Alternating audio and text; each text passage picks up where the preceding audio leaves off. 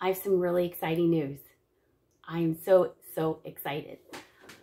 I have merch. I have a t-shirt. I worked with Bonfire and we created this shirt together. This is Jenny's logo that she made me, that you see in the beginning of all my videos. And we are doing a limited run of t-shirts in 2 different styles, short sleeves, long sleeves, tank tops, and sweatshirts. And the campaign runs from now until April 10th, 2022. And then when they have all of the orders, they will print them all up and they should be arriving at your door on or around April 18th. So I wanted to show you. Here it is. I'm super pleased with it. We have them in all different bright, happy colors because I love bright, happy colors. I think they go really well with the logo. And I will put the link to Bonfire in the description below this video and also along here. And I hope that you go out and order yours today. Thank you so much. This video is not just about my merch, but it is also an unboxing of some friend mail. I have more of a fairy godmother that lives in the state of Washington. Her name is Sue. And one day last week when I went to the post office, the lady who works there said, "Oh, you have 3 boxes." I said, "No, I don't. I don't have 3 boxes. Who's going to send me 3 boxes?" And she goes, "You got 3 boxes." And there were 3 heavy boxes all the way from Washington. And it turns out there's a viewer named Sue. Hi, Sue. And she graciously has been downsizing and graciously sent me 3 boxes of her treasures. And then she sent me a 4th box on Monday. It was unbelievable. I have already unboxed it. When I was looking at everything, it was like she was living in my head going, "Dagny would like that. Dagny likes that. Dagny likes that." It was just, I love everything and you're going to love everything too. There were no rules of what I have to do with it. She says you can do whatever you want with it. But the important thing is that I know that it'll go to a good home, a new home, that someone will appreciate these things that she sent me. And I think you're going to be amazed. So let's move on to the haul of what she sent me. So we have 4 boxes to go through. I've already opened everything, but we are going to look at them. I don't think every single thing, well, maybe, I don't know. Every single thing was pretty amazing. I've never seen this before. There's a little figurine of a girl. It's made out of stone. And my research is that this is from Russia. This kind of reminds me of Jenny. Jenny has very long hair. My mouth went open and my jaw dropped when I unwrapped this. A Sasha B bowl. I think I am going to hold on to this just for a little bit while longer because I love Sasha, his designs. This bowl is very nice. She said in her research she couldn't find the design, the name of the design. I have looked very quickly, not in too much depth, but I couldn't either. That's what the bottom looks like. It said it has 085 written on the bottom. It is signed Sasha B. Sasha Brastov, if I am pronouncing that correctly. And I love a planter, and you're going to see some really cute planters like this one. Look, she's on a bike. Look at her. Look at this. And this is Anarco, Japan. And that's just the tip of the iceberg, so to speak. But wait, there's more. Here are some bone china Mickey and Minnie Mouse Christmas ornaments, or you could set them out and they could be just little figurines. Here is a cat figurine. Look how neat it is. It's so narrow. This was probably, I would guess, made in Japan based on the style of it. Artesania Rinconada Shaggy Dog. And you can always tell it's Artesania Rinconada or it's a made in Peru figurine, because there's some that are not made by Artesania, that there are other brands that they have the same style, but the Artesania Rinconada has that symbol on it. Look at his little tongue. So cute. These little kitty cats. Next is a very simple, very pretty white, I believe this is a bride's box, if I'm not mistaken, but you can take the lid and set it like that. The bigger ones, I do have a bigger one that I did find that had painted flowers along it. along the sides. It was missing the lid, but they're still very pretty without it. And I really like the simplicity of this white one and the size of it. You could put quite a few M&Ms in there. These are Fitz and Floyd. There are the stickers. Tumbling cats.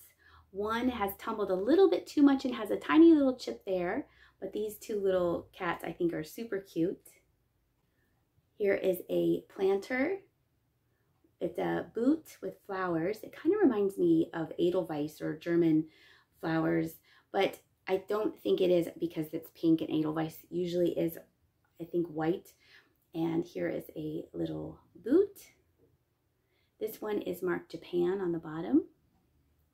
She sent a whole bunch of Wade Whimsies, and this one is a little maple dish. You can see the mark like there. There we go. And then this little dog is attached in the basket, and this says Wade, England on the bottom. And I have 4 pounds and 3 ounces of Wade Whimsies. This was in the last box she sent, and her husband likes tea, and so they have a lot of these. And I thought it was funny in the letter she said that they go to the same grocery store. Like, I always go to the same grocery store. I don't venture out to other grocery stores, and so they would always get his tea. So they have a lot of doubles of the figurines because the store gets sent, you know, the same inventory, and they weren't really seeking out getting whole sets. But there's quite a few small little sets here and some really nice duplicates in here. So thank you so much, Sue. This was a lot of fun to look through. And here is a figurine of an elephant. And the reason why I unboxed everything is because some of the things I wasn't quite sure what they were, and I wanted to do a little bit of research, and I didn't want to be unboxing and go, oh, look, an elephant figurine, it must be a piggy bank, because my first thought was this must be a coin bank or a piggy bank because of the slot here. Now, if you turn it over, let me make sure it goes the right way so you can see it. It says, free with Listerine shaving cream offer, made in USA, patent approved for. What it was, as I looked it up, is you would put your disposable razors, your used razors in here. So I thought that was very, very cool. And it is an elephant figurine, but it's also a useful thing for your razor blades. Now, I guess if you would get them full, you would just have a really heavy elephant figurine. Planters. This one reminds me of the old woman who lived in a shoe. It's a boot that looks like a shoe. And this is very pretty. The Holland wooden clog, but in yellow. We have a cow figurine.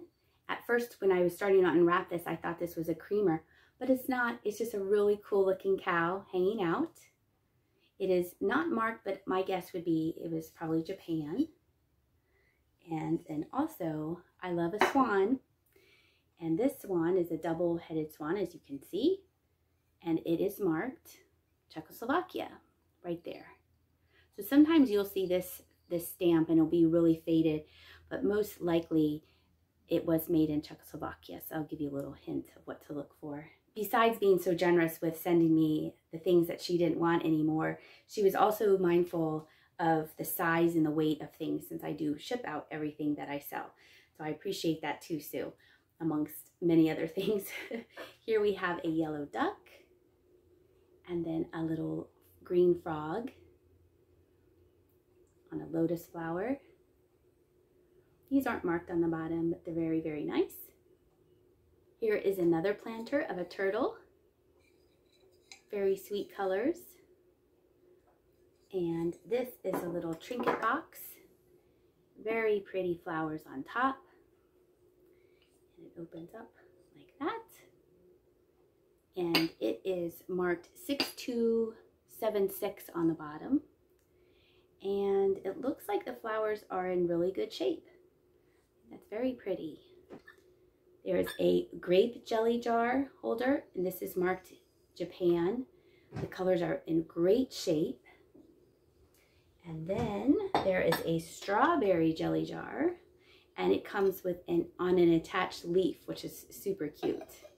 I always think of strawberries as a fruit you eat in the beginning of May, because when I was growing up in California, that's usually when the strawberries came in season, and now it seems like you can get strawberries year round. But to me, strawberries in beginning of May, Mother's Day, my mom's birthday, my birthday, you start eating a ton of strawberries. I have the perfect spoon rest for you. Look at this. Look how cute. Look at that. It's not marked on the back.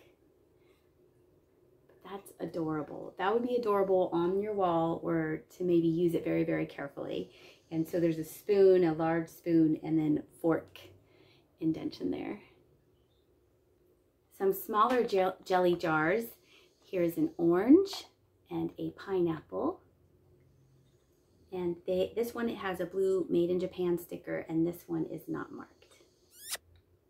I like finding these old milk glass vanity dishes, especially if they have paint remnants on them. It's always so pretty. You know that this is really, really old, has a lot of age to it, has a nice little pretty rose design with the bows on either end. And to go with your salad, look at this. Look at these. Salad fork and spoon. And they are marked Oriental Majolica, Japan on the back of each of those. I'm trying to angle so you can see it. There we go. They have a nice white to green ombre color to them. That would also be a neat display. You could display them or use them very, very carefully.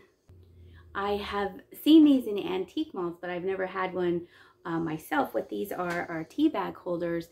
This one can stand like this, or obviously like that, and it says, I will hold the bag. And sometimes the sets would come like in a little holder. I don't know if this would be one of those that would have come with other ones.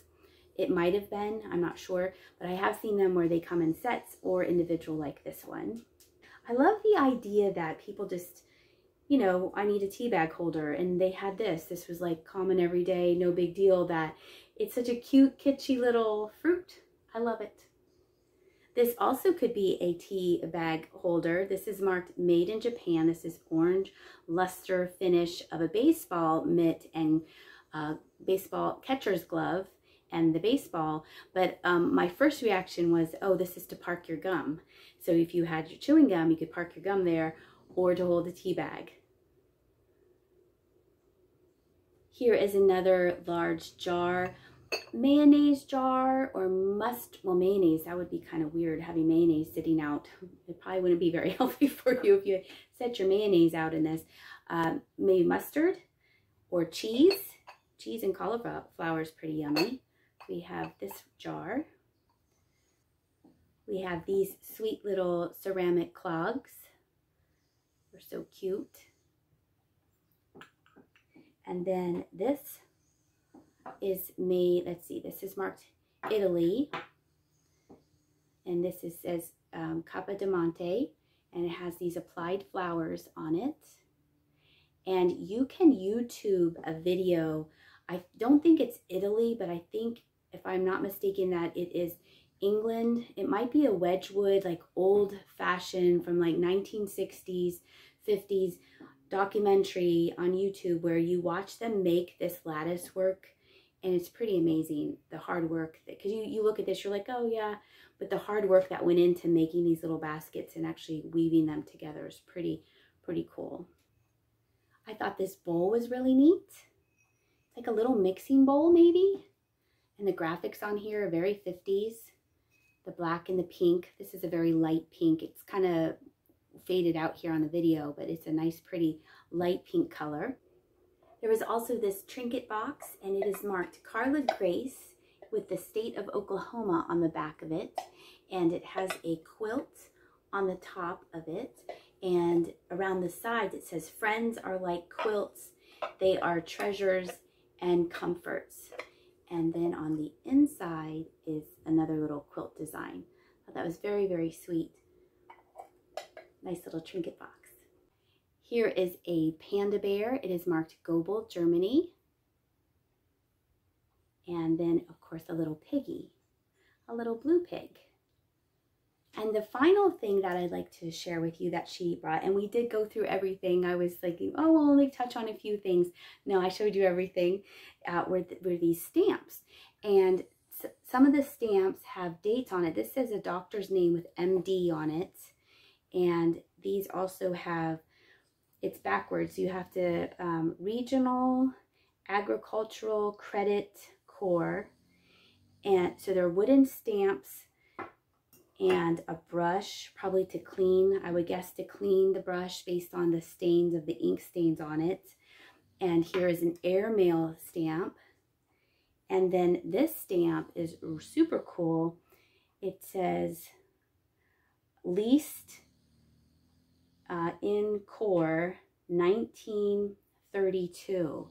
So a stamp from 1932. That's amazing that it's intact and it's still all together, that we can still read it.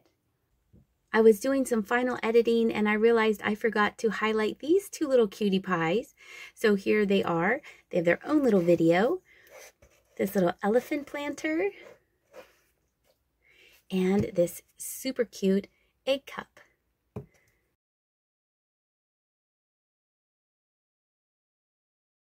Thank you again, Sue, for your generosity.